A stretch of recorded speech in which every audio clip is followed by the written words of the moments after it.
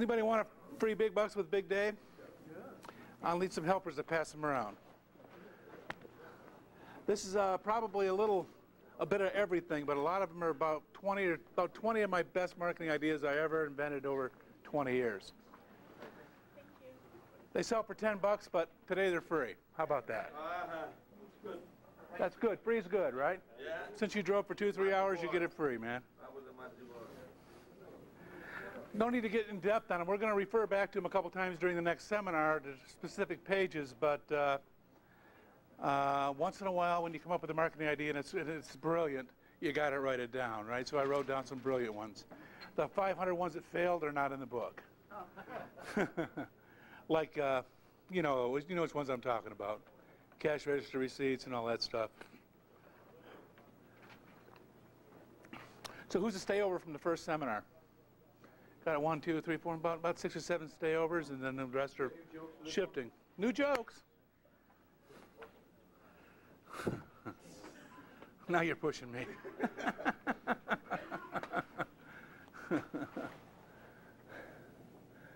Like burning the 20. You like that one, didn't you? That gets their attention, man.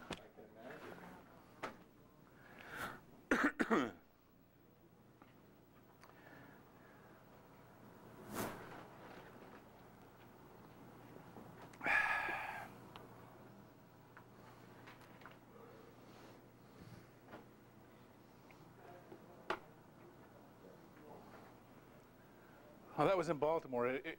Ignore Baltimore, would you guys? Pretend it's Boston or New England.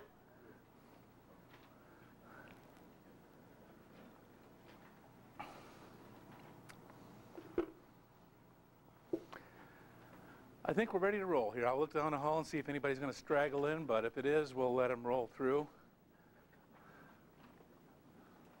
Yeah, we got a few. Come on. Come on down, guys.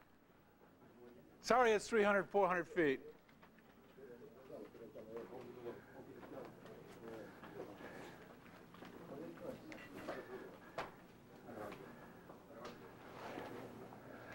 What's the difference between advertising and marketing?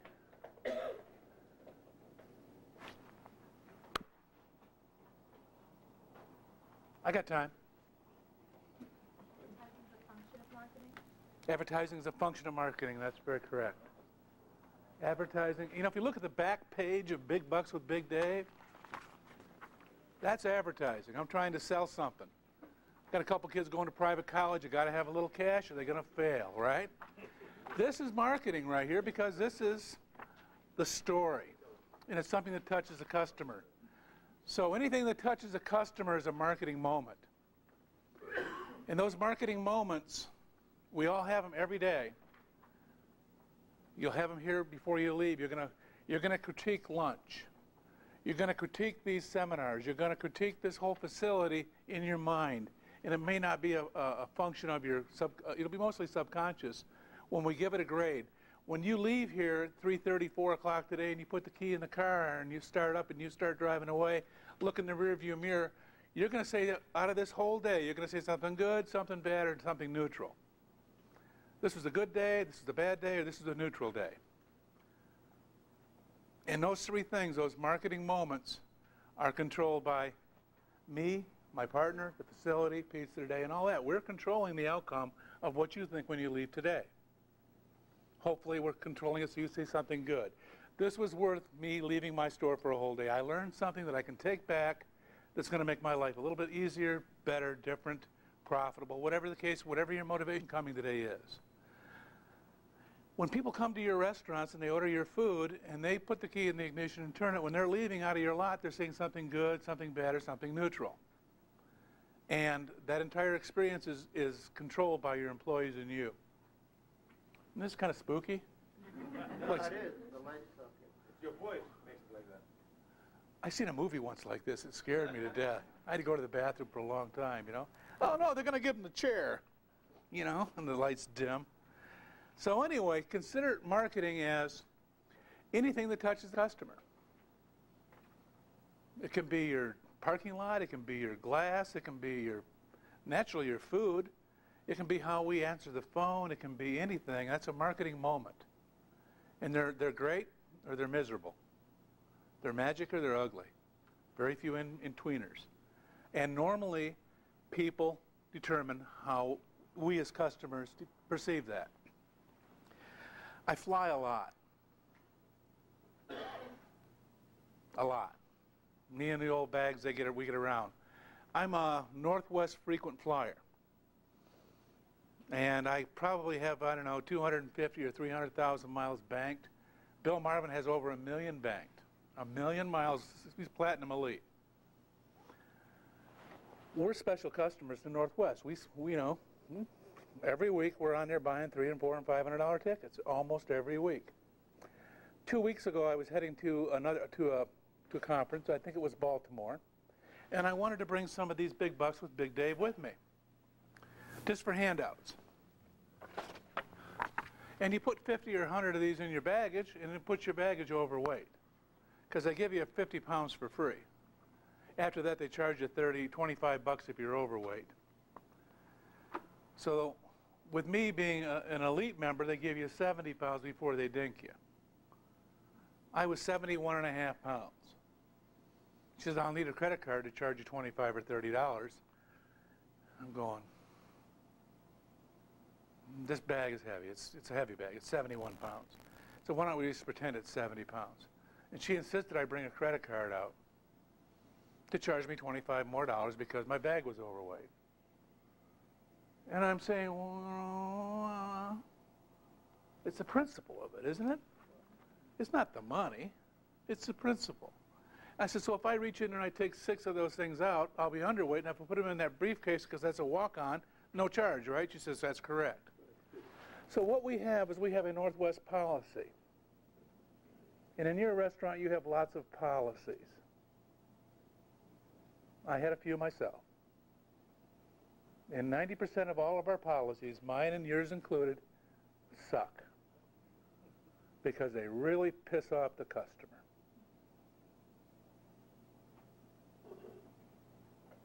Y'all like getting policies? I hate policies. The policy of this bank is to I don't want to hear your puke. Do the right thing. Make me a happy guy when I leave here so I like you, right? You see, there's policies and there's principles. All people have principles, and there's a big difference between policies and principles. If it absolutely has to be, that's not a policy, that's a principle. And one of the principles, as you'll all remember, is Patrick Henry. He said, give me liberty or give me death. That was a principle. That's something he's going to die for, right? Are you willing to die for any of your policies? No. They're just there to piss off the customer. Think about them all. And see what you can live without. See what you can be flexible on. And then get rid of the ones that are just because I'm in charge and it's my place. Because a lot of the little things we teach our employees today, our employees to do to the customers, are not necessary. They should have the freedom to make a one-on-one decision. When a platinum guy comes up to the scale and he's a pound over, go for it. Right? Do the right thing. I wasn't 20 over, I wasn't 10 over, I was 1 pound over or 1.5 pounds over.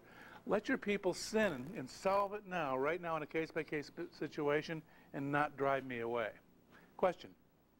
How do you get your employees to be empowered enough to make that principle decision over a policy decision without causing chaos to the management of the operation? Good question. Did you all hear his question? Yeah. Did you guys hear it in the back? How do you encourage them and empower them to do that?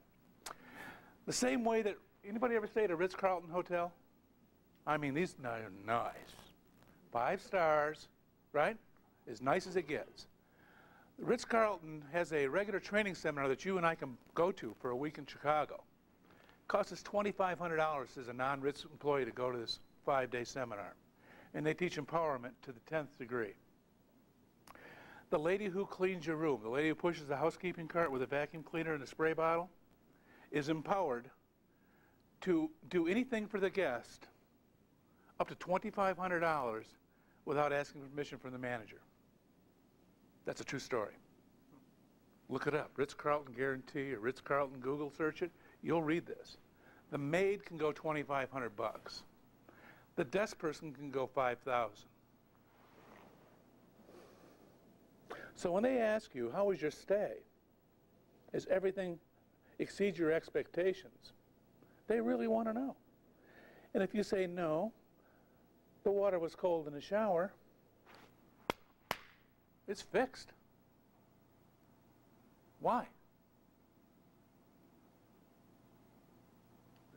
They care. They want you coming back next time, right? Instead of choosing another dozen other competitors. So how they do it at Ritz-Carlton and how we have to do it with our employees is it's not natural to do this. See, it's not natural for us to just do the right thing for customers all the time because it's my place. I make the rules, you know?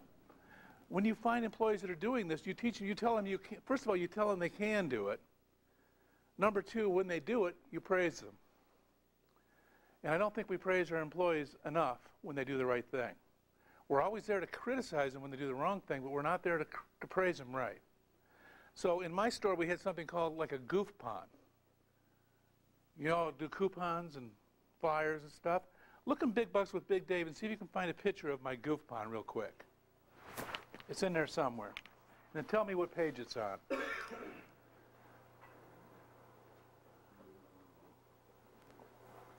What page?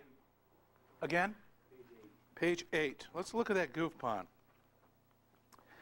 We messed up about 3% of everything we did. And if you were totally honest with you, you probably mess up 2 to 3% of everything you touch. We're either late, we make the wrong pizza, we overcook it, we undercook it. You know, we just mess up. 2%, 3% is average. And when we did that, we wanted to know when we did that because I want to save you as a customer and not let you stray away because the customer takes it personal when we screw their pizza up. They're paying good money for a good pizza and it's not just right. So instead of hitting them with a coupon, we hit them with a goof pond. And the goof pond simply said, and you can read it to yourself, I don't have to read it to you, you know, sorry, we weren't right on target. Our only goal is your complete satisfaction. Please accept this goof pond and give us another chance. If there's anything we can do, let us know. And we let any employee sign it for any reason. Didn't have to be manager signature. Now you're going to say, what if they abuse this, Big Dave? What if they're giving away the farm, right? That's our biggest fear. Well, the biggest fear is not going to really materialize because 1 or 2 people will try to give away the farm. You're going to catch those because, you know, they have a whole lot of goof ponds. But I can tell you that Hampton Inn's invented the, you know, it's called the room guarantee. If you're not happy with the room, it's, you know, we're going to make it right. And then all the other big chains did too. They adopted that risk reversal thing. But less than 0.2% of people go to the desk at a Hampton Inn and says, give me my room for free. It was a bad night.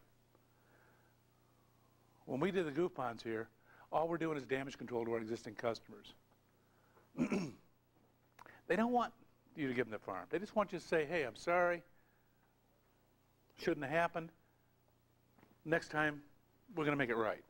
But normally when that happens, you're taking that little note on the back of a floating piece of paper. Customer Smith called on Friday night. We screwed up their order. We owe them a large pizza, right? You ever do that? And you write it on a floater? And where's that floater get hung up? With a thumbtack maybe on the big board by the back room, by the time clock maybe. And the next time customer XYZ comes in, they said, Big Dave said the next time I come in, he's got a paper hanging up that I get a free whatever. And the employees go back there and they're looking for that piece of paper, aren't they? Can they find it? Hell no. Somebody ripped off that thumbtack and they swept up and there you are in an embarrassing situation. You got a customer who's at the counter who's looking for that freebie you promised them. You can't find the paper. They look like an honest person. And do you believe the customer, or do you just say, I'm sorry, man, there's no paper? Yeah. So if you have this customer being in control of this goof pond, they're never going to lose it, are they? Never, because that's worth 5, 10, 15, 20 bucks.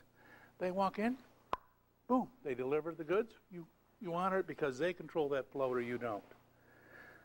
So the empowerment thing is you got to teach your employees that culture because we all believe it as entrepreneurs. I'd say 95% of us in this room are here because we know that there's a lot of places to buy pizza, and the only reason we're going to be around another 5 or 10 or 15 years is A, continue to make great pizza, and B, outservice and outperform our competition with the face-to-face stuff, the service stuff. That's why we're all here. That's why I think you got up early this morning to drive here to learn a few little things and be motivated. But you got to tell your employees that story of what they can do and what they can't. There's a very famous story about the biggest retail chain in the Pacific Northwest, a department store called Nordstrom. Did you ever heard of them? Nordstrom's department stores. They're not around here, but you go anywhere within, from Seattle down to San Diego, you got Nordstrom's. They're like the Southwest Airlines. They're making money every day. You know, they're just the most profitable department store in North America. And this stuff ain't all that cheap, but it's really good. But when you walk in there, you walk into any Nordstrom's, I mean, you're not going to get in 15 feet before somebody says, "Welcome to Nordstrom's. I'm William. If there's anything you need at all, I know the store like the back of my hand." And you keep walking, because this is like, he's weird. Yeah, and you know, and you cannot cruise that store without having somebody saying, you know, they're not pushing to sell you anything. They just want to make sure that you walk out of there happy. That's a culture. They train you that when you hire in. You're here for one reason only, and that's customer satisfaction. They're going to buy the stuff. We just have to make sure when they leave, they're thinking good things. There's a story, and this is a famous story. It was written up by the American Management Institute because Nordstrom's won the Malcolm Baldrige Award for a retail organization, on the highest award of customer service there was. Cadillac won it one year for, you know, and then Nordstrom's won it. And they have a, you know what their company policy is? They have a company policy. You can look this up on Google. Nordstrom's company policy. It's one paragraph long. It's 2 sentences long. Do the right thing for the customers. There are no other rules. Do the right thing for the customer. There are no other rules. That kind of says it all, doesn't it?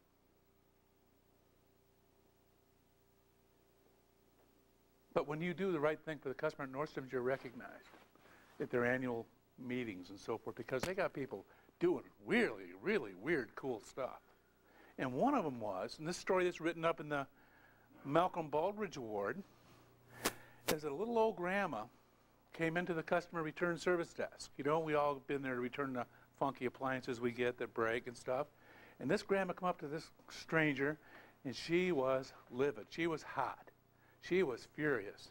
And you can spot them coming into your store, can't you? You can smell them in the parking lot, can't you? Oh boy, this is going to be an ass chew, and I can feel it coming on, right?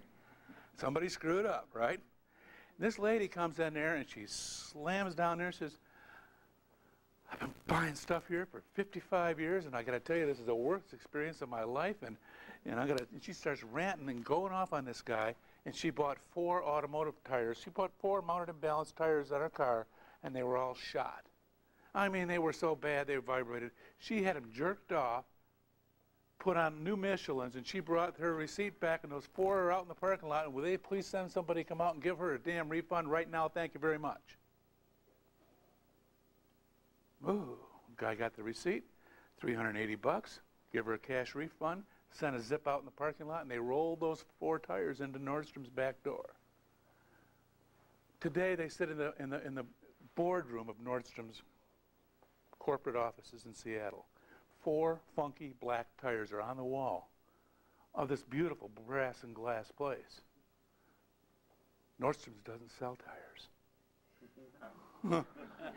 Never did, never will. Whoa. So this guy gave Grandma $380. Why'd he do that? Huh? Because in her mind, he was Satan. And she's going to tell everybody. Right? She's going to badmouth. Now she good-mouthed Nordstrom's, to the point where Tom Peters got wind of it and actually asked the story about the tires, and now half the world knows about those 4 tires sitting in the boardroom at Nordstrom's corporate executive boardroom. Because the guy did the right thing for the customer on a case-by-case business. There are no other rules. Now, he could explain to her the policy, and she wouldn't have got it. Because in her mind, you know, she might have went to Sears, I don't know, but I got a grandma, you got a grandma, you know, and yeah, that reminds me of a good joke, but I won't tell it. But you said you had a receipt, Yeah. and the receipt didn't say no. No. It was just written up by a local car dealer. You know, he got off the funky tires and put on the new ones. And she wanted to be made right. That's not a very smart. No. You tell me. You tell me. What happens when you get a customer, though, that just complains all the time? because Yeah. They want freebies all the time. Oh, good question. What happens when you got the customer from hell, right? You can never make it right. You ever raise your hand if you ever had one of those? You're going to give them free stuff. That's right. They're scammers, right? You can figure these guys out. You know, 3%, I'll eat that. Yeah. But I can't screw up your order repeatedly because, number one, you're never coming back. Number two, after about the second time you verbally abuse me, I'm going to make it right, you know, because I don't want you getting, you know. And yeah, that guy comes in time after time saying, the last time I got food here, you screwed up the order, and I want you to make it right. This is how you take care of those kind of people. And this happened to me several times. I want a large pepperoni and mushroom. We write down large pepperoni, ham, mushroom. We make the pizza. We sell it to him. The next week he comes in. Last week I got a pizza here. You know, I've been coming here forever. They forgot the mushrooms. Oh, I can fix that. We'll give you a pepperoni, ham, and mushroom, and the mushrooms are free. Yeah, we're cool. We're back to even. Sorry. Maybe I'll throw in a 2-liter, right? Okay. Next week he comes in. Same scam, right? Last week I was here. They were supposed to make a pepperoni, ham, and mushroom, and they forgot the ham. Right? So you might bend one more time and say, okay, that happens. We were busy, and you make it right. Third time he comes in, same scam, right? Here's the kicker. You want to fire the customer, but you want to have them save face. You just want to, it's like catching your teenagers lying. You got to let them save face, but stop the behavior, right? So what I would do is make his pepperoni, ham, and mushroom, right? And I would make him sign for it. Yeah, sign the ticket. Because I'm hanging it right up there with that thumbtack. You all have a great week. He saved face. He comes in next part. Is he going to try to scam me again? He signed for it. It was perfect, as delivered, and the game's over. Occasionally, you get people that you could just not make happy. And it's not product. It's just them. Because you've tried and tried and tried and tried and tried. And what I used to do is, in my 26 years of making pizzas, I fired 5 customers. Literally said, we're not making any more pizza for you. Anyone who works for me makes a pizza for you is fired. I can't make you happy, and that's the stuff that keeps me up at night. You're fired. But to tell you how much I love you because I can't make you happy doesn't mean that Domino's can't. And I've got a $20 gift certificate at Domino's. I'll call Frank and let him know you're coming down. And I pass him off to my competition, who I hate. He can go down there and pester the hell out of my competition for a year. He'll come back, a different man, right? Or he won't come back. Either way, if I can only charge him for half, you know, the food because he's always whining the other half the time, you know, I didn't lose anything anyway. But I'll send him down the road to a different person. I'll buy the first pizza on me, and they don't know what to say. So, it's okay. It's okay.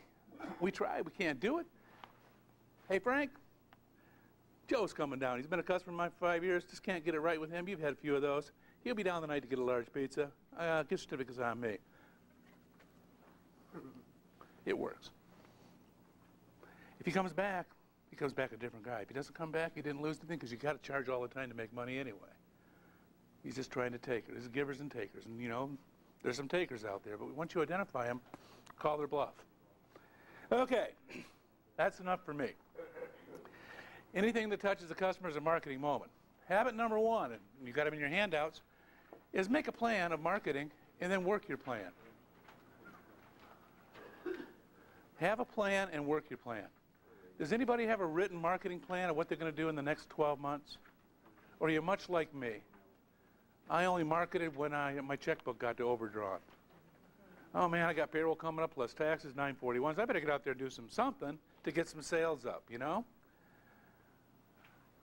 Your competition's not doing that. You know, these chains and everything. Anybody chain affiliated here with major chains? Or are you mostly independents? Independents. Hip, hip. Chain? Independent. All right, me too. Don't like the chains. But they got a plan. They got little people that sit in little booths with little phones and little wires, and they make up plans for 1 month, 2 months, 6 months, and they know when their coupon drops are going to happen. They know when they're going to do for graduation. You've got a plan for your high school graduation coming up in 4 weeks. I know you don't. You'll think about it about a week before graduation, say, oh, we better do something for graduating. Because they go out a year in advance and they pick these key dates and they develop a little plan to sell an extra $500 worth of pizza for, or $1,000 for pizza for open houses for graduating seniors. Because they wrote it down. Valentine's, you had a great big kickoff for Valentine's? Your competition did. Because they have a plan. And you can Google search, marketing plans and get all kinds of templates. You can buy books at Barnes & Nobles and, just get a plan and just get a calendar and start writing in some dates. On this thing, I'm going to do this. I'm going to spend this much money and I expect to have this much sales. Don't overspend. And we'll talk about wasted money too on marketing real soon, but don't overspend. But I know I could get the addresses of all the graduating seniors in Oscoda High School. I know Mary Reitler, principal. I know Christine Beersley, supervisor. I got a lot of favors out at the school. Pretty good chance I could get all those things, and I would write a personal letter to the parents of Jason Ostrander. Dear Mom or Dad, congratulations on kicking one out of the nest after they graduated from high school.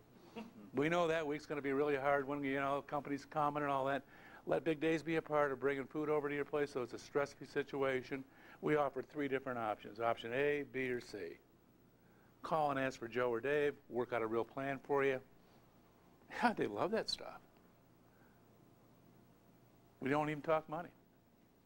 We can do the pizza and the salad, we can do, we can do the deluxe, and we can do the whole deluxe. Doesn't matter to us.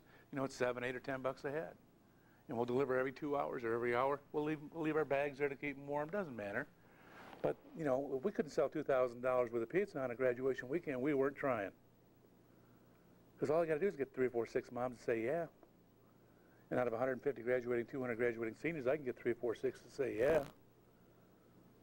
If I ask them. If I ask them. And kids, when they come over for open houses, love pizza. Cold popping pizza, that's cool. That's very cool. They'd pass on a shrimp cocktail to eat pizza. Good pizza, my pizza. So have a plan, work your plan. That's the biggest mistake I see people having. I find that when I travel from coast to coast working with pizzeria owners, that most owners act like managers.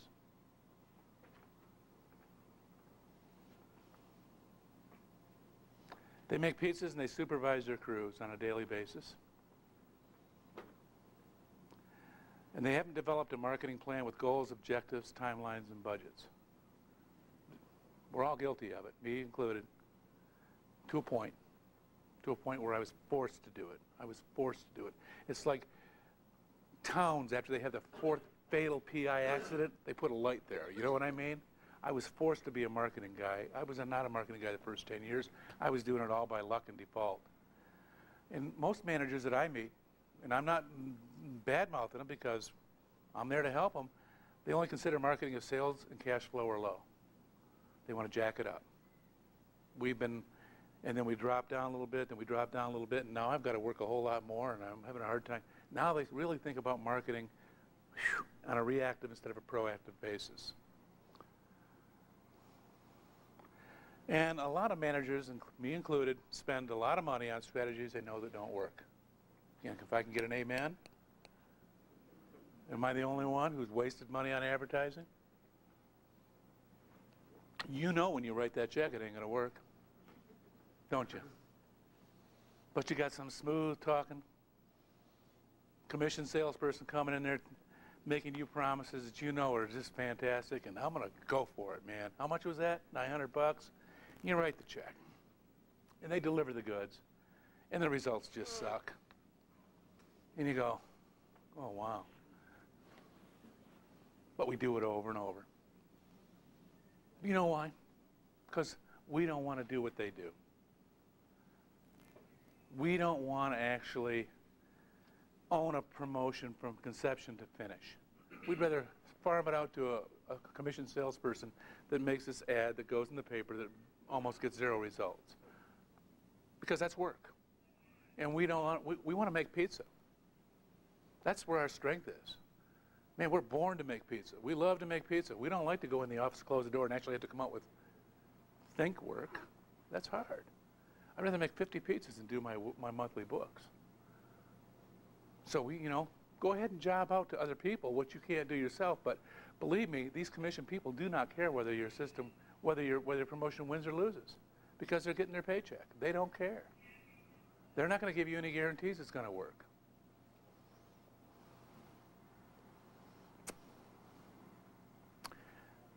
Bad marketing is better than no marketing. Gosh, I asked this, what are you spending on marketing to a client? I'm spending 3% of $500,000, 15 grand a year. Well, let's just look at that 15 grand and see how we can better, spend it.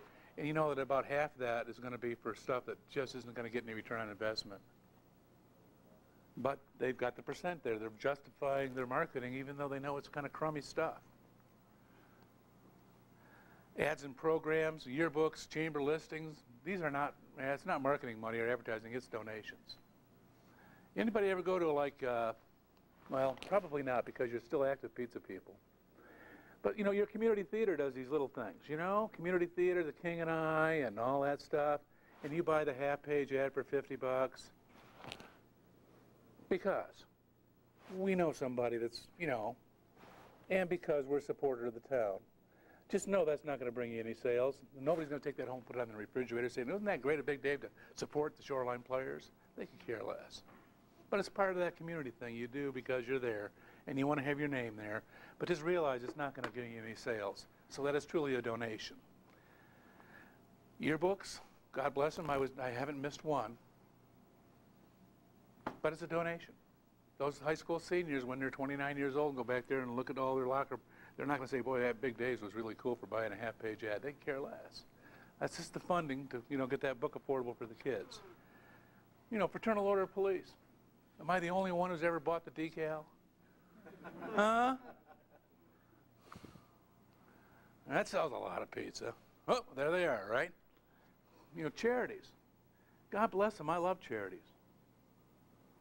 But, you have to be picky because, you can go broke on supporting everything. It's called the National Begathon. And there's probably not a week that goes by that somebody with a good cause doesn't come in and want money. Right? And, they're all good causes. I never met hardly any bad ones, but we have to say yes to all of them or yes to a couple of them. So on charities, what we used to do is we had a thing called Big Dave Community Cash. And when you get the guy coming in on the National Begathon, like, hey, man, I'm an old Vietnam veteran, and I got this thing, and, we're doing toys for tots, and if you write me a check for 50, and go, right. We've all heard that, right? So what I do is I give him an application for Big Dave's Community Cash. Can't give you an answer right now, but if you fill out the application, bring it back to me, we're going to put you in the sort out thing, because we sort out and support all local charities, and I know you have a great one. But we gotta do a little bit of, finessing here. I want to know who you are, your mailing address. I want to know who's on the board. I want to know their mailing address. And if I give you a contribution, where's the money going? He's never coming back. Right? That baby's in the garbage can before he leaves the dining room because he's not coming back. Now, the AYSO soccer people, they're coming back. Right? Because they're legit. This is the board of directors. You give money. You get to help this team. Do traveling soccer games or help the refs get uniforms, So be picky on who you give the donations to, and we just made them fill out a real quick app. But half the people will never come back because we have to do a half-page app. Now, you didn't say no to them, did you? Love to give you the money. Why don't you take about 15 minutes, fill this little out there, we'll put you in, and we draw money, we get our disbursements twice a year. Now, if you're a legitimate nonprofit, you don't have a problem with that. And I've sat on a lot of legitimate nonprofit boards, and if it's United Way money you're looking for, you gotta wait your 6 months to go in the Boy Scout, Girl Scout cut. You know what I mean? You get your check. But the ones that need it instantly right now for whatever, be careful on those because you're not. It's probably a scam or shaky. My big charity in my town was the Walk America. You know about Walk America? First Saturday in April or May where all the mothers march. It used to be the March of Dimes. We own that. In Big Dave's for like the last 10 or 15 years when I owned Big Dave's, I allowed my dining room to be places where the team members could all meet and have their meetings. And then that first Sunday morning when they did the march, I turned the whole building over to them from like 10 in the morning till 3 or 4 when it was done. And we raised in my small, small town maybe 10 grand in 3 or 4 hours. And that went right to you. The Mother's March, which stayed, 90% of the money stayed in my county for kids with birth defects. That was close to my heart. I knew the organizers, I knew the ladies, same ladies every year, and that, you know, was a good cause. But when those moms met and they started and they left, they used my building as a start point and an end point. Because when they came back after they did their 5-mile walk with their pledge sheets, we gave them free soda and free slices. And just hung out in the dining room for an hour, and they all cheered each other on. I let them use my office with the calculators to add up the money, and, you know, it was cool. It was my once-a-year big thing for Walk America. Got plaques on the wall, got T-shirts, Big Days, Walk America. We owned it. The police started right there with the red lights, and, you know, when they stopped traffic to let them cross the major highway, we owned that. And what did it cost me? Bringing in 4 or 5 employees for a couple hours and giving them a Sunday morning slow sales anyway, you know. Just let them have the whole building. But we had hundreds of people go through there, and we just gave them a couple free slices and a drink. But that was community things, and it always paid back. So we want to do community things that have a little payback without costing us, and it was a worthwhile thing. So pick a charity you love, and then own it. After Big Dave's owned Walk America for 7 or 8 years, Kmart wanted to own it. Because they could see it's a happening thing. Well, sorry, Dave owns it. You can bring teams down. Oh, no, let's move it up. No, Dave owns it.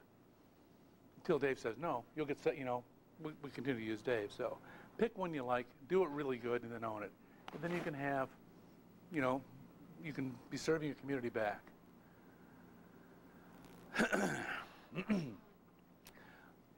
Excuse me.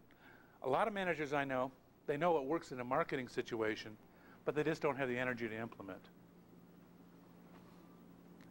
Unless I'm the only one, because I know if I start working 60, 70, 80 hours a week and I got to open the place and close the place and do all the brainer stuff like ordering the food and making sure everything, I'm just too tired to think about marketing sometimes.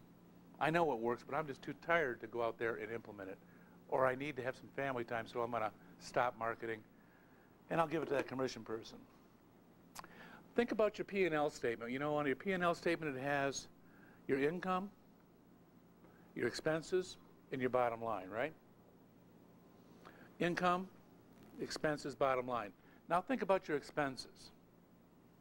Starting up there, you know, they're all alphabetized from, you know, all from advertising down to taxes or whatever. But look at, you know, advertising or marketing or whatever line item you call there. And then look at all your other assets. Look at your pizza oven, your mixer, your walk-in cooler, all your hard assets. All those hard assets you have don't make you any sales at all. Your pizza oven ever made you a sale? Your mixer ever made you a sale? Has your mixer ever made you a sale? You can't live without it. It's an asset. But the expense item, because, you know, mixer and equipment is an expense item, the only expense item anywhere in there that's going to make you a sale and bring you more customers is advertising.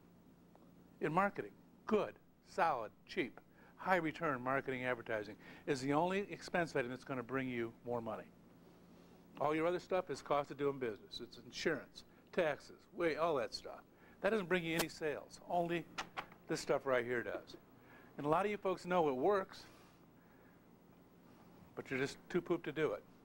I also think a lot of people, probably half this room has a POS system. Raise your hand with POS system. Raise your hand with just paper slips. About half and half. The POS people, one of the big reasons we bought that POS system is we were going to really market the hell out of our customers with that, because we don't, and we never do. We don't use the system to its full capacity because that's work. Getting postcards and sticking them on things and doing little thinking, you know, creating all this marketing stuff is it's a hard job. We'd rather have somebody else do it for us. So what happens is all that data sits in that POS memory, and we do not tweak it enough to get, you know, to make it pay for itself like we said we were going to do when we bought it. Any questions on habit one? Make a plan, work your plan.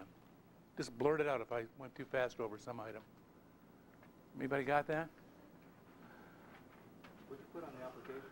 What application was that? For the charity. What would you have them put down on the application? I want to know the name of the group. You know, I want to know the legal name, not, you know, You know, I want to know just the name of the group, their mailing address, the person who is applying for the money, who's on the board of directors, and where the money's going if I decide that I can help them donate. What percentage goes to the actual? Yeah, you can ask anything you want to. And then you have it signed by 2 people, and they bring it back, and that's how we legitimately decide. And that's a fair way to do it. It's not, you know, going, in small towns with less and less and less government help, I'm a volunteer fireman. We're constantly underfunded. We just, we don't even care anymore, We'll go, doesn't matter if we have blown out bunkers, we're going to go in there and fight the fire. And it was good when FEMA recognized that we were underdressed and underprotected, because after they started kicking out some grant money, we got some grant money to finally come up to the 80s and 90s. But, these poor townships and poor towns are so underfunded that cops walk around with, and police and fire, we're all underfunded. Schools are underfunded. So pick the one you're going to fund, help fund, but you can pick the one you want to do and do the one that's closest to your heart. And do it well. In my store, we raised $3,000 for the fire department in one day, because I like them over and out. Bam. None of this can on the counter for 6 months crap, getting nickels and dimes and quarters. I wanted to do a celebrity fire department. We wanted to raise money for a water cannon. You ever seen those water cannons? In the service, they're called deluge guns. And you hook in 2 huge hoses, and you crank up the pressure, and you can shoot 300-400 foot water stream. We didn't have one. We needed one bad. We have an airport we have to cover, and you can't get too close to burning airplanes. You got to throw a big pattern on it. Our township didn't have the 10 grand or 3 grand for the gun, so we raised it in one day. Did big days. Doing what? I told the fire department they could have everything over $500 that we sold that day, as long as they provided all the labor and they delivered pizzas with the fire trucks. And in uniform. So these firemen, and I'm one of them, went out and put posters from one end of town to the other. Come to Big Dave's on Saturday from noon until 7, or noon until close, and most of the money goes to the fire department because we're raising money for this specific thing, this deluge gun. Well, we actually raised, probably $1,000 over budget. But they had my posters in McDonald's lobby. Because it's a feel-good, ain't it? Nobody hates the fire department. Right? They had my posters in Little Caesars lobby. It was over in one day. We had the money. We bought it. And guess who got the picture in the paper when we brought that gun in from Akron Brass Works? I'm not a self-serving guy, but, things need to be recognized once in a while, right?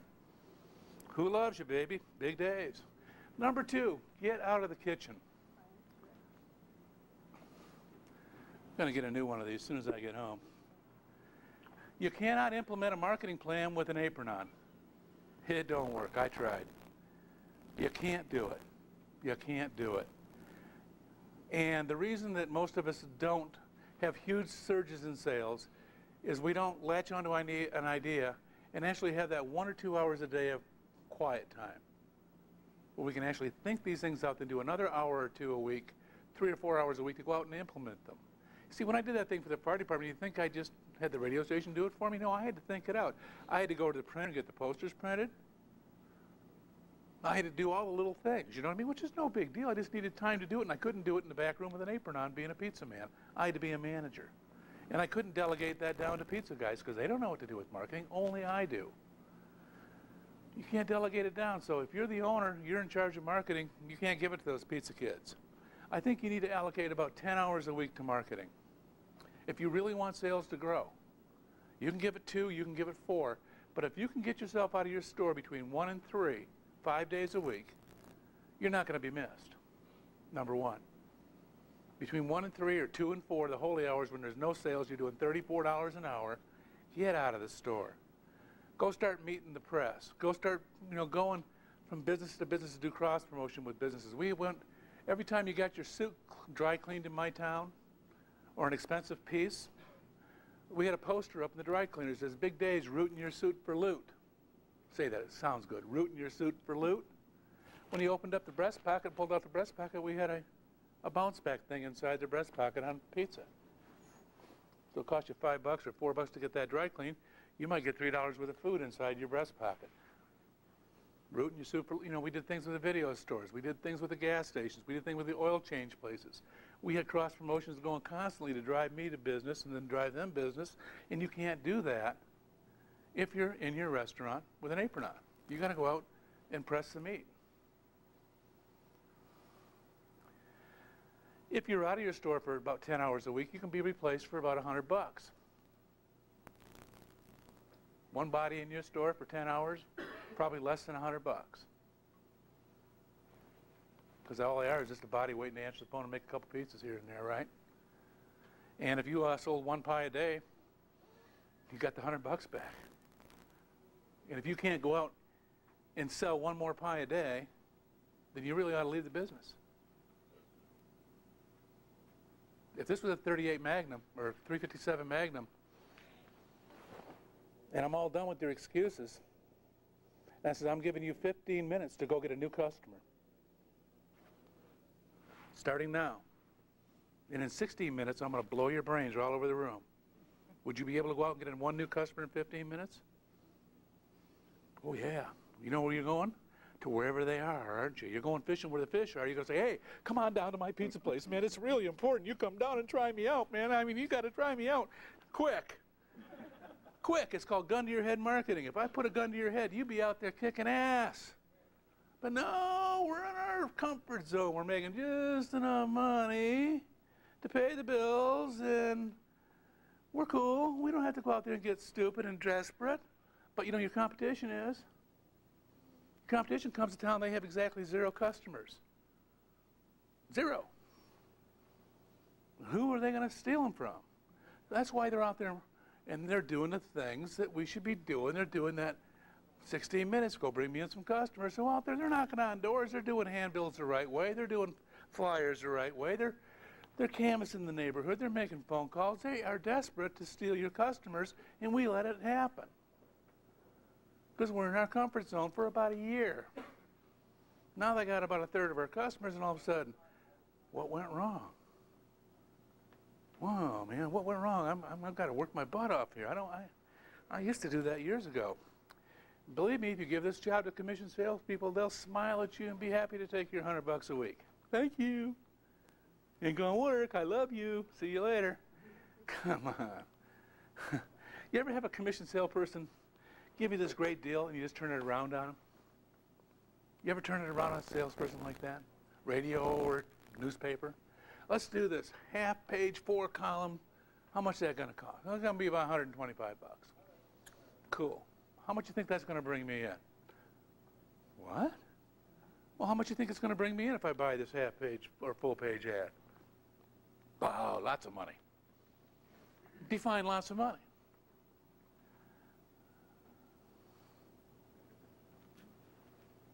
100 pizzas? That'd be cool. I'd love to. I'll write you 2 checks. But if it doesn't bring me in 100 pizzas, will you let me have the ad for free? Because I'll track it, because I'll put a phony phone number on there. Or I'll have, I can track this. There's accountabilities now.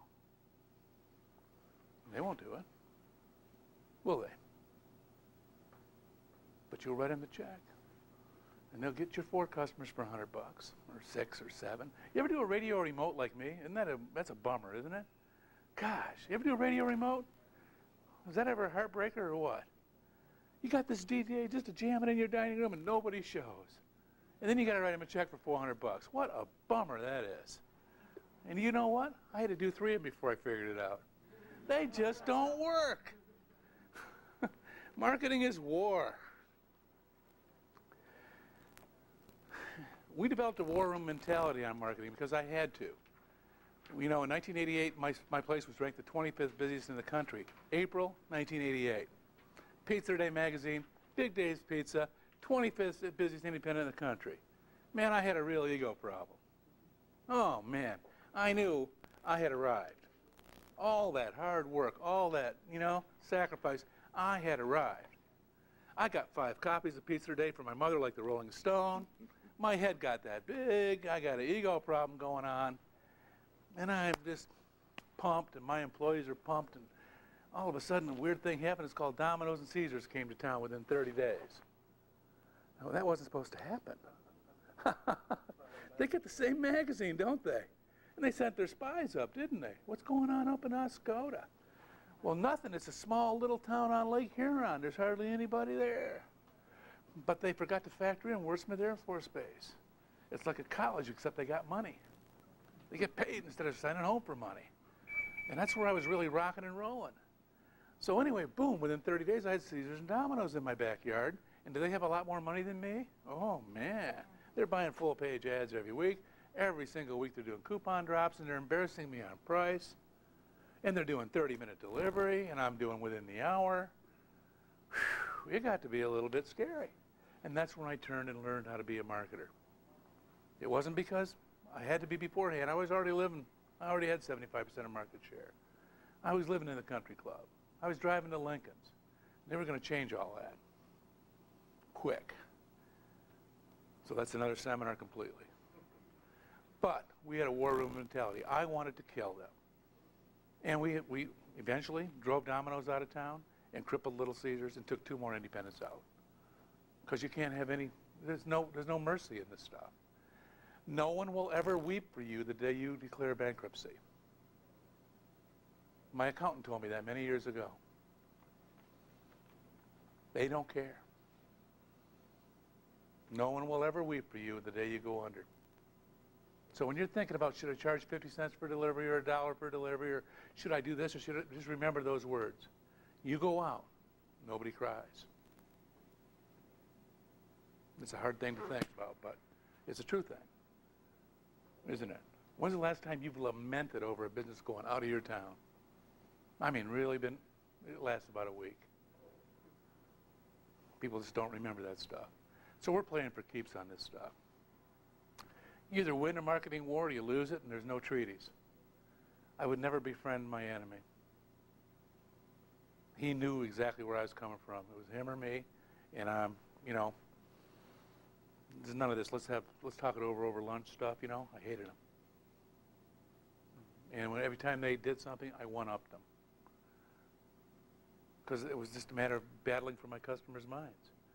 One of my biggest problems is we didn't deliver very fast. And you may not either.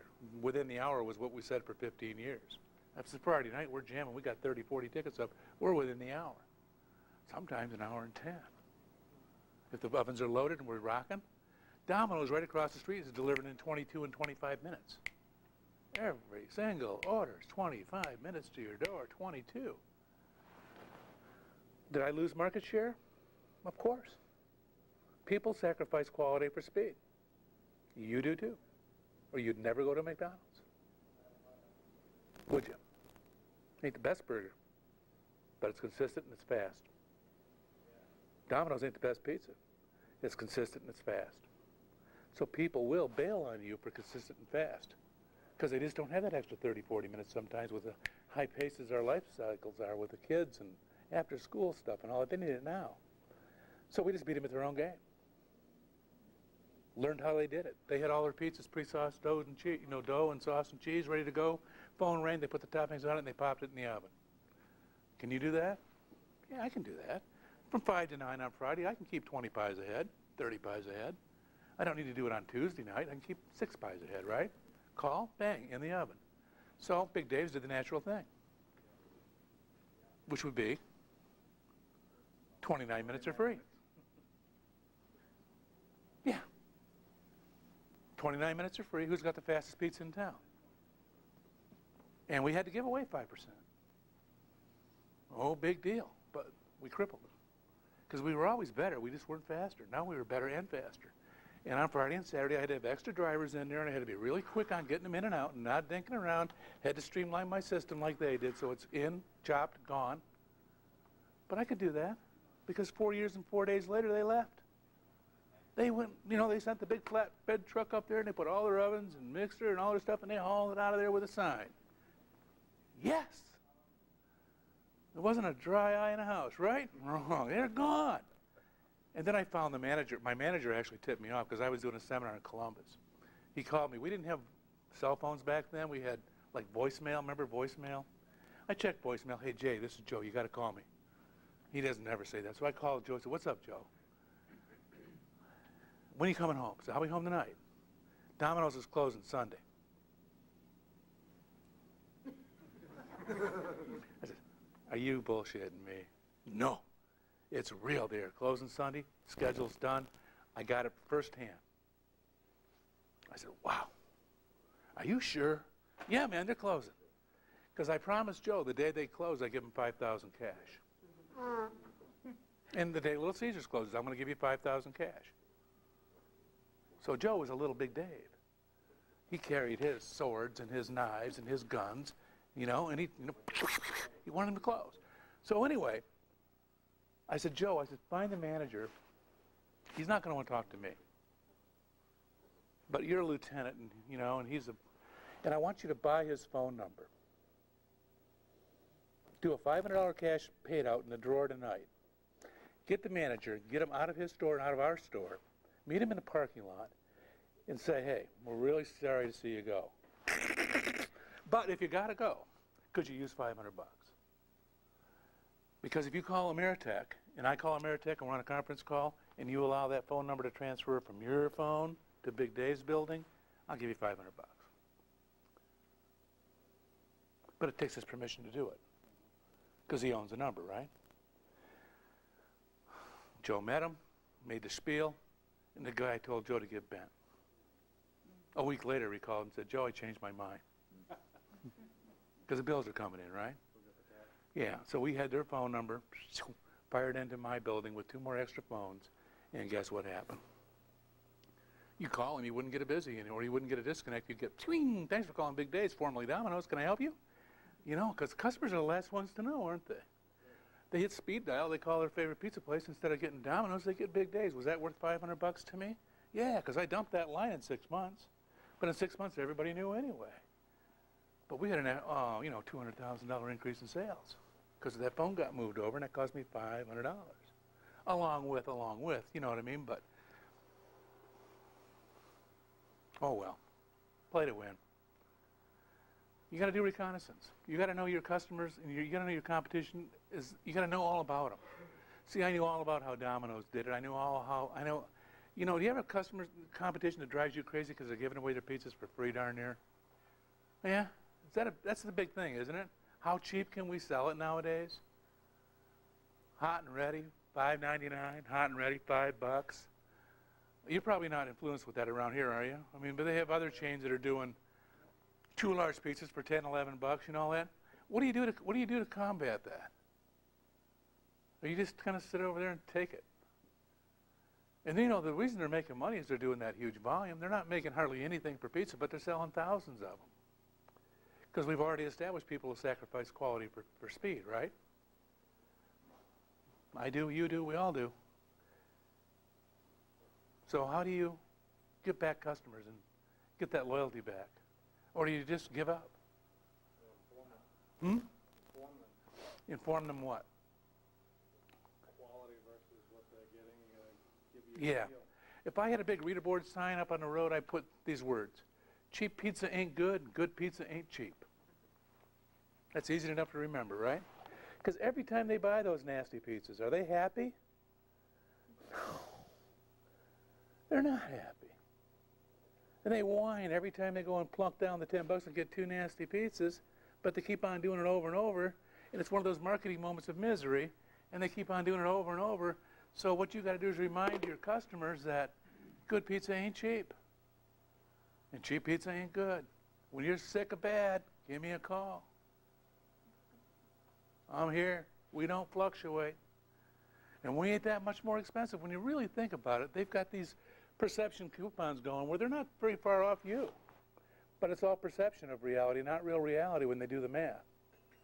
So, you know, I would create some messages just like you do and tell them the story about your pizzeria.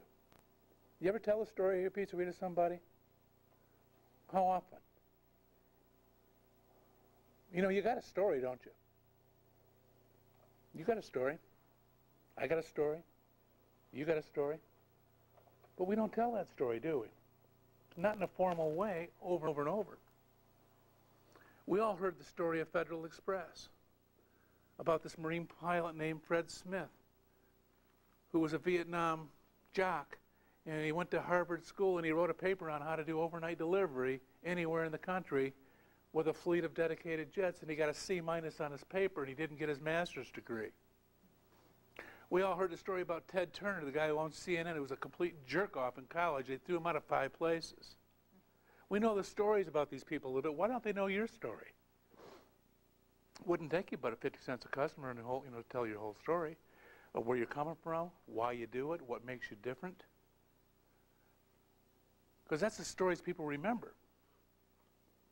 There was a guy named Claude Hopkins who was the grandfather of advertising. And Claude Hopkins, during the Depression, was in a high demand because whatever he designed a marketing thing, it worked for clients. He did JCPenney, and he did this, and he did that, and he did that, and it was hard selling stuff during the Depression when nobody had a dime. But he was called out to Milwaukee, Wisconsin in about 1935, which is a long time ago, and he had to take a train, no planes, and he arrived in Milwaukee, and his client was Schlitz Brewery. And in Milwaukee, there was like 15 breweries. We know Miller, we know, big home of lots of breweries. And Claude Hopkins is walking around with his clipboard, and he says, "Tell me all about your beer." What? Tell me all about your beer. Well, our beer is very different from our competitors because the yeast cell that we use, the mother yeast cell that creates all the brewer's yeast, came from Germany in 1762. Same strain. We just keep on perpetuating that yeast.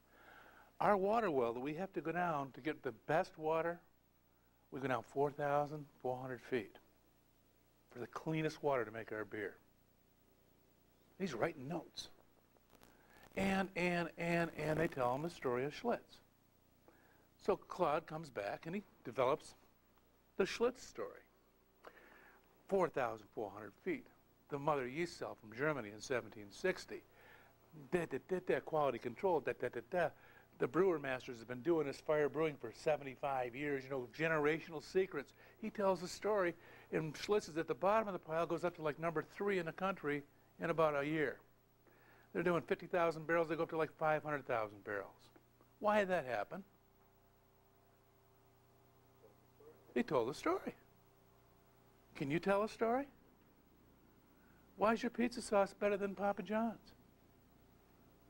Tell me. You know what happened to us? Tell me the rest of the story. The rest of the story was their next campaign was to produce beer faster. Right, So because they brought the master brewer in, and he developed a program to create mediocre beer really quick to right, speak to demand, and they aren't in business for that. right. That was a bad story. Because they went from 50,000, which they control like us, to 500,000, and they were over capacity. Maybe it was too good advertising, right?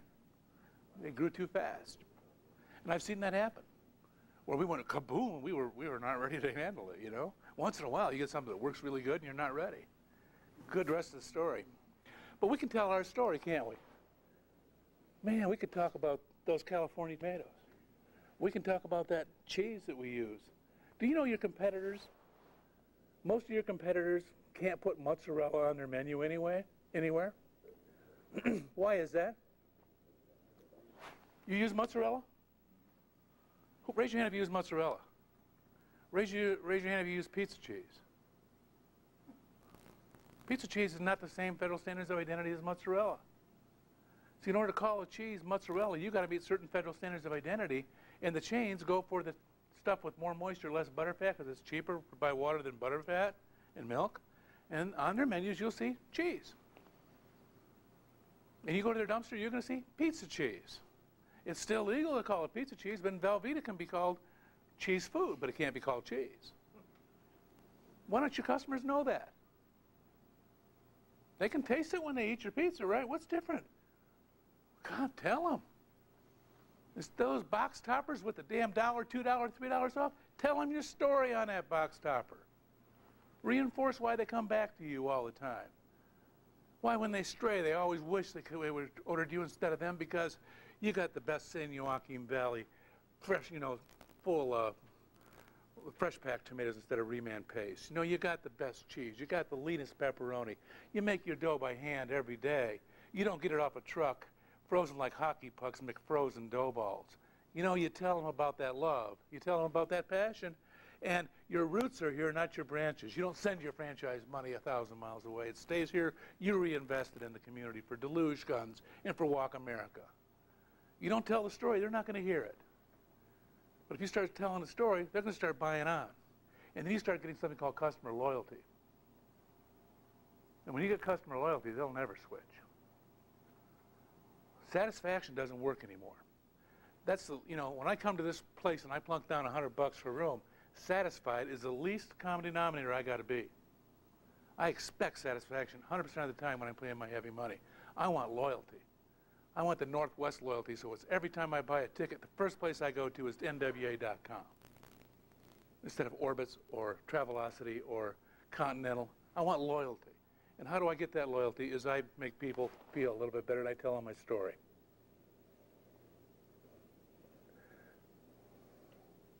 I'll help you write your story.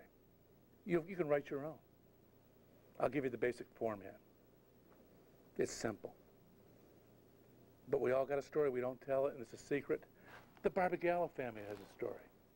Colony Foods has a story. The Dream, the coffee table, the kitchen table, they got a story. Man, you got to tell that story. That keeps them different than the Cisco's. And the uniqueness is what it's out nowadays. We got to be unique from our competition, or else it's just food. Well, it's food and passion. It's food and service. Because we all sell pizza. Buy from me because these are the reasons. And if you won't tell your story, your competition certainly isn't going to. And then I loved it when my competition started telling their story, because I used to embarrass them. Because they could never tell a story as good as me, right? They come up with this, one call does it all. Ha! They say one call does it all. What they mean is one call does it small. And I'd nail them. And they'd quit doing that. And I get letters from their attorney, but I didn't care. You can't say that unless you give us a disclaimer. I said, sue me. I don't own a thing. I don't own a thing. It's all my wife's. And if you sue me, you got to sue me in Iosco County, not where you live in Ann Arbor. And we got to have a jury of my peers. And Judge Ed Keller stood up for me at my wedding 10 years ago, so, you know, sue me. And they quit threatening with that. I don't care. I've been threatened by the mafia and the Viet Cong. Little Caesar doesn't scare me a bit, man. You will die, round eye. I was like, okay. Skunk, we're going to be messy.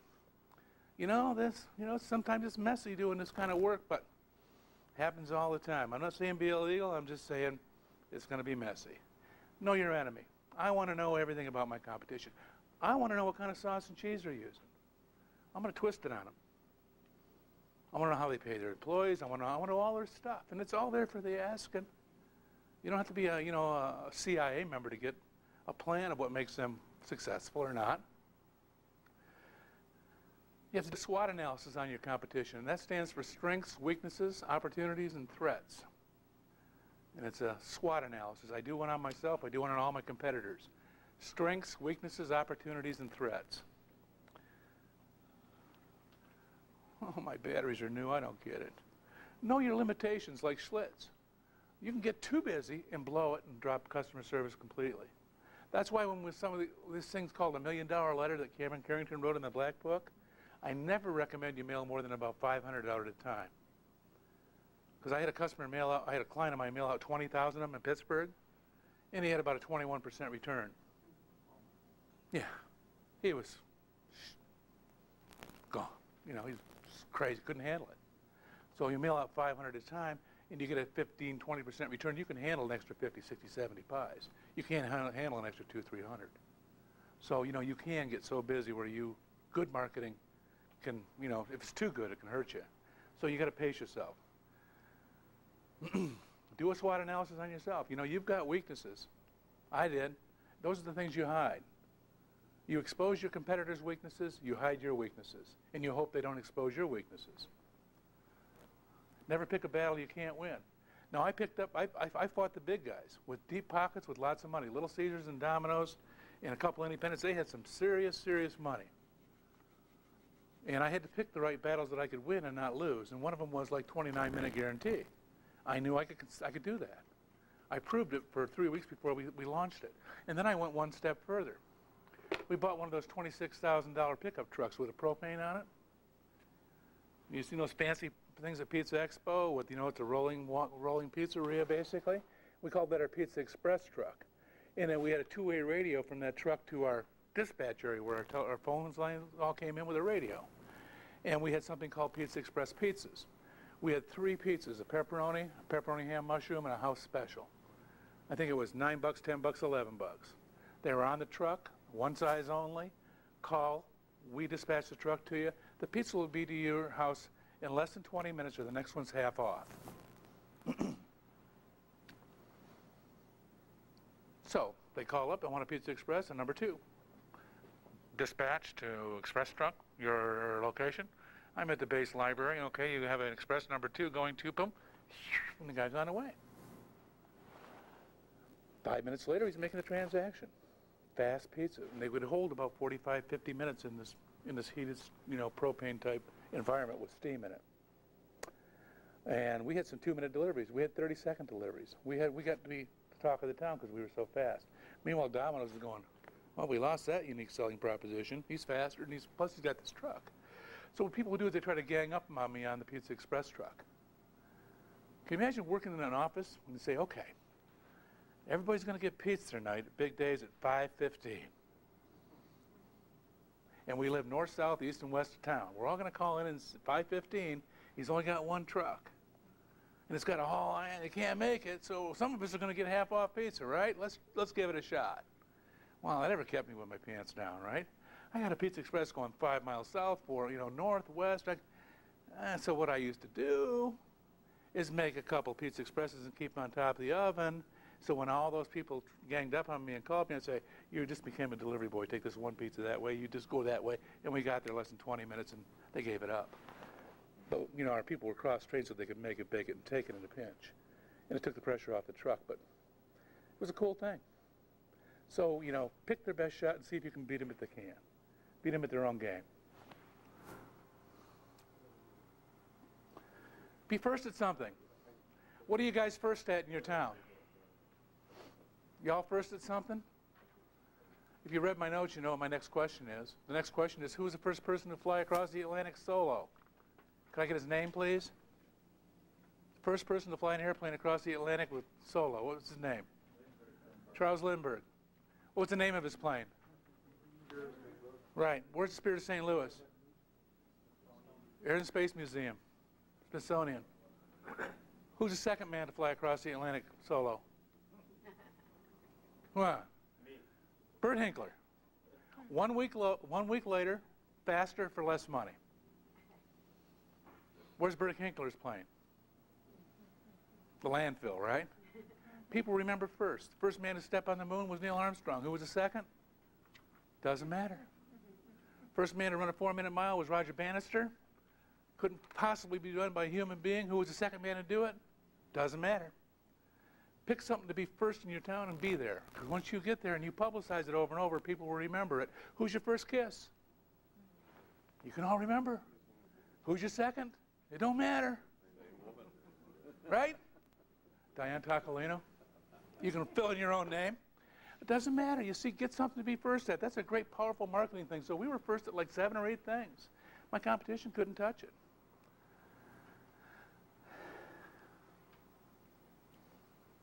Be proactive. Don't wait till your competition attacks. Figure out that plan on paper and start stick. Make them be on the defensive instead of on the offensive so they don't march over you. A strong offense is better than any defense. So I used to have to make my competition had to wonder about what crazy-ass Dave's going to do this month. That's a good position to be in, right? It beats the other way around, doesn't it?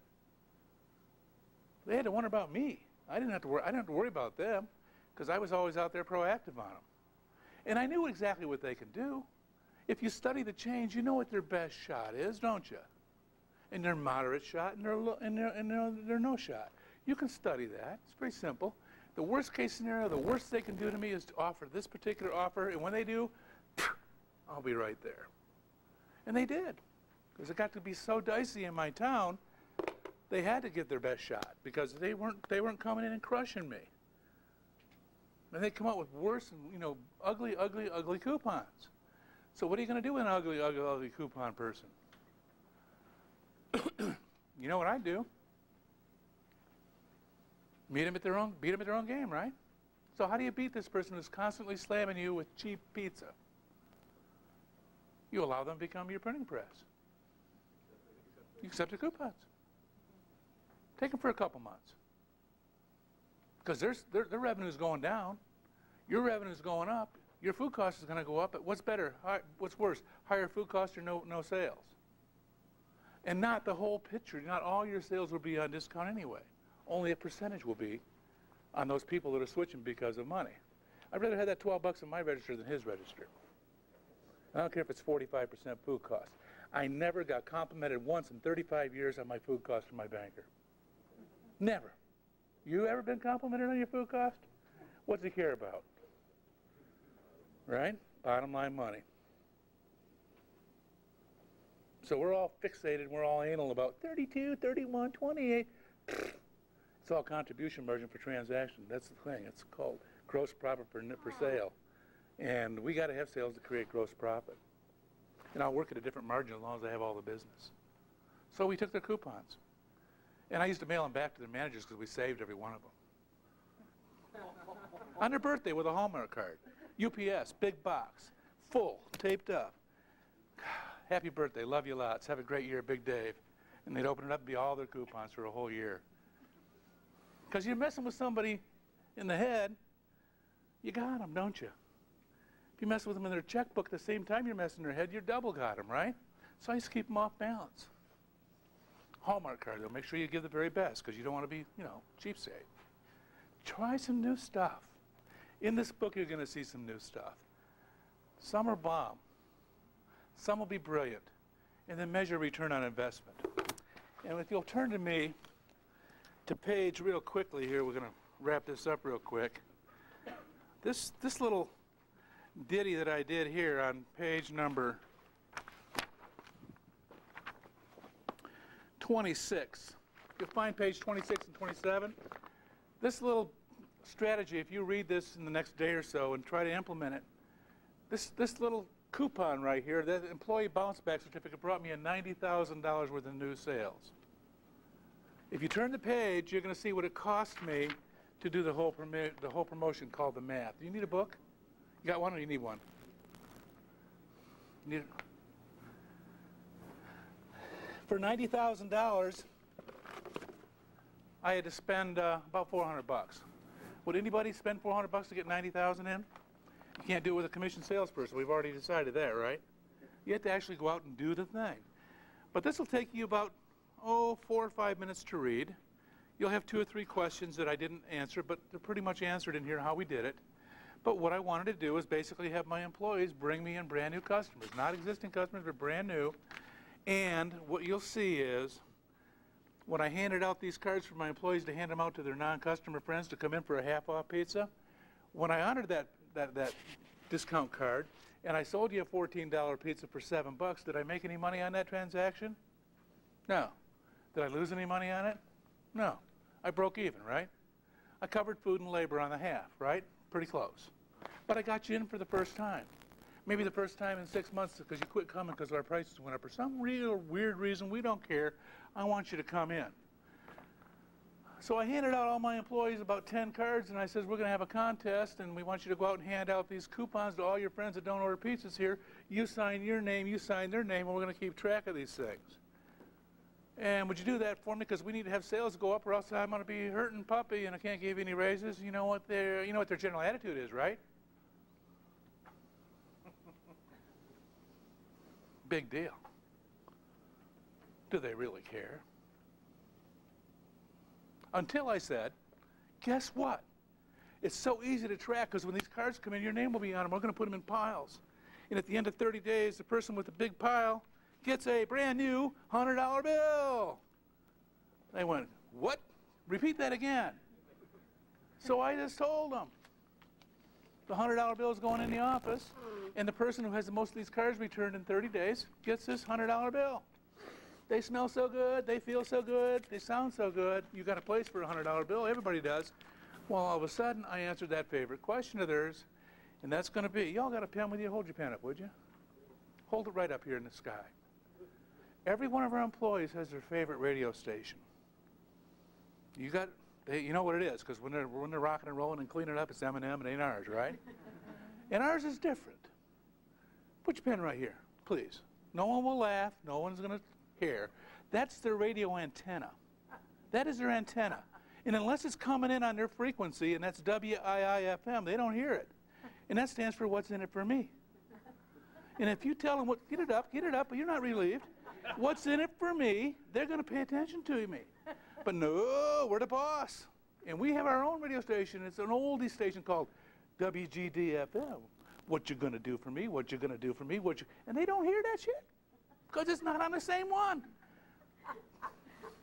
But as soon as you waive the money or make it worth their while, what's in it for me, you got some buy-on, don't you? Well, this thing could have bombed, and it should have bombed until I busted out the $100 bill. And a long story, when you flip over and see the math, we had 357 cars returned in 30 days. So we made 357 pizzas for 357 families that hadn't been in our store in at least 6 weeks or never been in our store. And then we tracked those people because on the back of the card we asked them to write their name, address, and phone number. We created our own mini mailing list on this. And we tracked them for about 6 to 8 weeks. My manager had the dubious honor of doing that every day, and it burned him out, but I wanted to track it. And at the end of 6 to 8 weeks, we had 185 of those people return more than 4 times in 6 weeks. Do the math, 90 grand. So if I loaded that gun and said, can you go get a customer? Yeah, you can get a customer. You got to think about it. You got to do a little, out of the box stuff with your employees and make them, pay a little money. But I'd rather pay my money to employees and give half offs to complete strangers to get them to come in and try me, because marketing is nothing more than first dates. You're making first dates with people, so you got to be looking your very best. Instead of you wearing these blown out sneakers and blowing out jeans and you got to look your best. You got to spend another 30 seconds. I don't have much hair anymore, but one day, not long ago, I was a styling out guy. But you got to look your best when you're making your first dates. That's why we kind of lower our guard sometimes, and that's why our competition comes in with a higher bar to jump over, and we don't jump along with them. We're still back in the 80s and 90s. Measure your ROI, return on investment on your marketing. And, Yellow Pages. You ever measure your ROI on Yellow Pages? But you keep on writing that $500 a month check, don't you? $300 a month check, whatever it is. If you can't measure it, you shouldn't be writing it. So put a blind phone number in there the next time they come in. And the phone company will put a counter on that. You know how they have fax counters and all that stuff? Put it on your fax line. So the number in the phone book is your fax number. It's no big deal, is it? Phone rings, you pick it up, you answer the order. And that fax machine will keep track of how many incoming calls you had. And if you're not getting 10 incoming calls a day, you better look over your Yellow Page ad, because that's the only place they can get that number, right? It's not on your menus. It's going to be for motels. It's going to be for people that are just looking for the first place to buy a pizza, and they're going to go to the Yellow Page instead of, they already kind of know if they've been in your town more than a year where they're getting pizza from. They don't need to go to the Yellow Pages and look it up. Occasionally they do, but no, we'll keep on writing 10,000, 5,000 a year to Yellow Pages and having that much return on investment, because I've tracked it. Go back home and open up Pizza Hut's ad and see what they advertise like in the Yellow Pages. You know how big their ad is? Go look.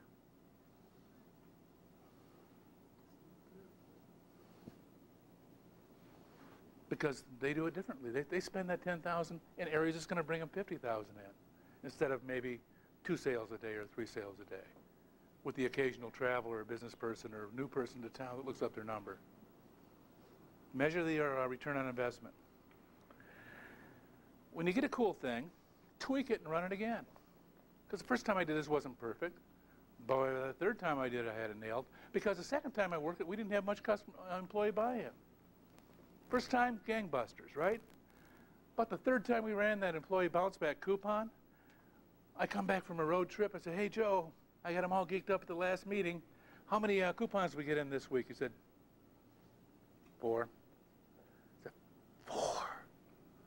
4? I said, 4. I said, what's wrong? What's wrong? He said, well, you know, 3 years ago, that $100 was a big deal. It ain't no big deal anymore. You didn't raise the bar. I said, well, how do I get these people jazzed up so they go out and do it like they did last year? He says, well, and that's what I love a good manager, to tell you the truth.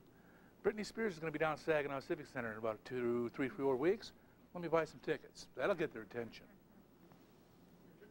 Remember? Remember?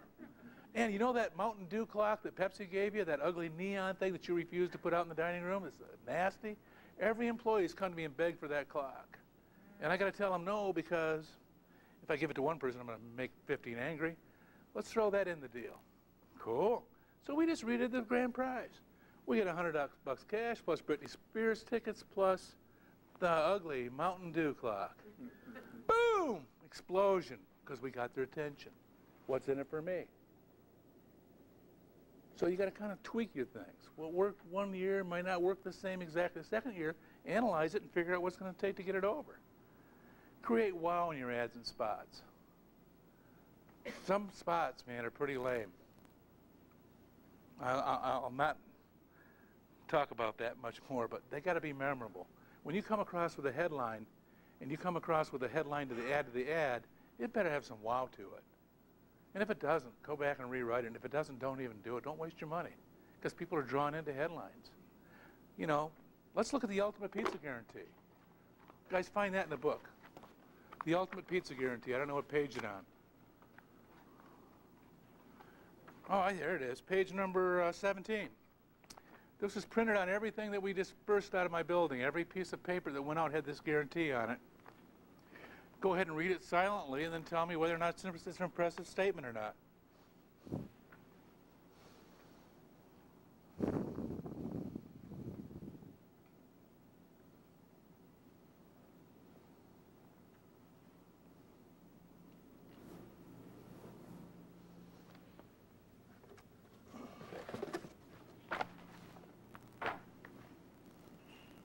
You already guarantee your pizza, right? What's wrong with guaranteeing your competitions? Is your pizza better than your competitions? Absolutely, right? Wouldn't it be cool if somebody bought a pizza from your competition they weren't totally happy with, and they said, I got a snazzy pizza from your competition. Let me do the Nordstrom thing. I'm going to take care of it. Whoa, stop. Don't eat it. I'm going to make you the identical pizza and bring it over to your house. Just give me the uneaten portion. Would that be cool? Because people are going to talk about that. And it's going to cost you what, $3 or $4 the cost of that pie to replace that ugly pie, but people are going to talk about that. And you'll see on the bottom we have a disclaimer, only one time per address, so you can't get the guy honking you week after week after week. But if you got good pizza, and you know it's better than your competition, you subtly guarantee it anyway. Why not tell the whole world? Best pizza in Oscoda, guaranteed. In fact, we guarantee all the competitors. Scared to death. Scared my competition to death we came out with that. Because how are you going to beat it? Because I know they're screwing up 3%. Just like me, they're human. They're messing up with human errors, and I just want to be there and just get those customers one at a time, two at a time, one at a time, real slow, and eventually, they're gone. So that's something when I'm saying, wow, do something with some guts to it. Don't do this namsy-pamsy, we're cheap, we're good, eat me. That just doesn't cut it anymore. That doesn't cut it. Invite your customers to play. The first one in here when you get back after lunch, if you want to read one called Customer Appreciation Night, this is a prime one on how to get your crew and customers to play in a marketing thing. And the last one is just have some fun. Man, you got to love this business or you should be bailing on it, right? You got to love it. It's in your blood. You know you love it. Have some fun with marketing. It's great when it works. It's just fantastic. And we used to, have things like the Big Dave Marching Kazoo Band. Every employee had a pocket in their apron, and every pocket had a kazoo. And after every time we hit $2,000, we took the phones off the walls for about 5 minutes, and we all got our kazoos, and we hammered out our kazoo song for the night. And we hit another 1,000, we'd march around the building and do a little Mardi Gras thing. Have some fun, because it's a pressure cooker. We're living under a lot of stress. And man, you gotta, just have some fun with your crew and with you, and keep it clean and keep it, sober and all that stuff. But, we marched in the Walk America. The Big Dave Marching Kazoo Band marched, and we led the parade with my big mascot pizza dude, the big 7-foot slice, with the cop cars and the lights and sirens and all that. Just have some fun. Marketing is the only expense that brings in new customers and more sales. No other expense line item does that. It's thrilling when a strategy works and you get old customers coming back. Maybe people you lost, maybe a year or two. You haven't seen them, they start coming back, and that's where that bounce back thing. Your enthusiasm is going to run off on your help. If it doesn't rub off on your help, then start thinking about replacing that person, because I want people like Nordstrom people that when somebody comes in and grandma's slamming and having a bad hizzy about these tires, they'll just take care of those customers. They're going to do the right thing. Yeah, it's going to cost you a little bit here, but it's going to come back. It's going to come back. It's going to come back. And that's how you import. This person who gave away the tires was like honored. If I have a driver come back and say, Dave, I had to comp Mr. Smith his entire order. We promised him 45 minutes. We were there in an hour and 5. You know, it was one of those things. He was mad. Wife already had to take the kids, you know, and he's we've all had that, right? I comped him the whole order. And then I also made sure that he got a coupon for his next order, because I want to save this guy. He comes back every week for years. And I would publicly praise that guy right in front of all the employees and pull a 20 out and give it to him out of my pocket. Most of you people won't do that. Number one, you're going to be pissed because they dropped the order, and it was an hour and 15 minutes. Number two, you're going to hold the driver accountable because, you know, it's a problem, but he did the right thing for that customer at that moment of time. Mr. Smith was unhappy, totally freaking. He gave him the food, and he gave him next time for free. So I rewarded this guy in front of 20 people with a $20 bill. I said, you did the right thing. When you start rewarding people in front of all their peers and letting them know that it's okay to do what he did because the customer's the only reason we're here, it starts to get repeated. Because kids don't want to be answering to their friends and peers of being the only geek in the group. They want to fit in, don't they? Kids do. But if you got a whole crew full of cool geeks, everybody fits in. If you get people that are criticizing their peers for, why'd you help that little old lady out to her car with those pizzas? You know? Because it was the right thing to do. You know, when you get that whole crew thinking doing the right thing to do, then it becomes so cool. You don't have to worry about it anymore. And you have to reinforce that and thank those people for doing it.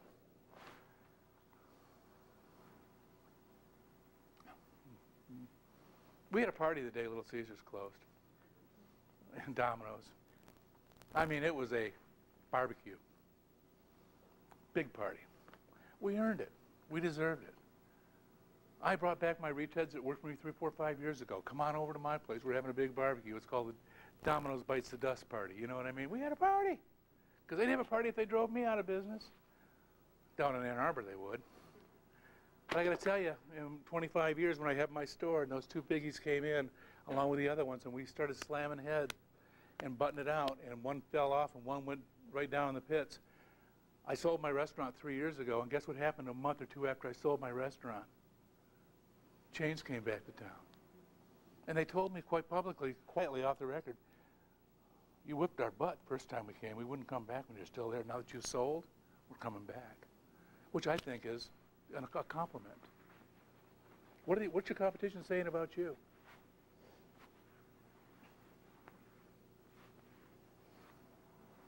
Something good, something bad, or nothing, right? We're not going to sell any Food Cost Pro. Bill and I are going to be here for the next 2, 3 hours. We're going to be right after lunch break. We're going to go into that big room where they have all the vendors set up, so we'd love to talk with you one-on-one if you have any questions.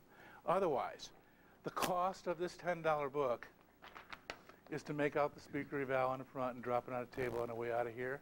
I'll see you out at lunch. It'll take you 30 seconds. Thank you very much. Appreciate it.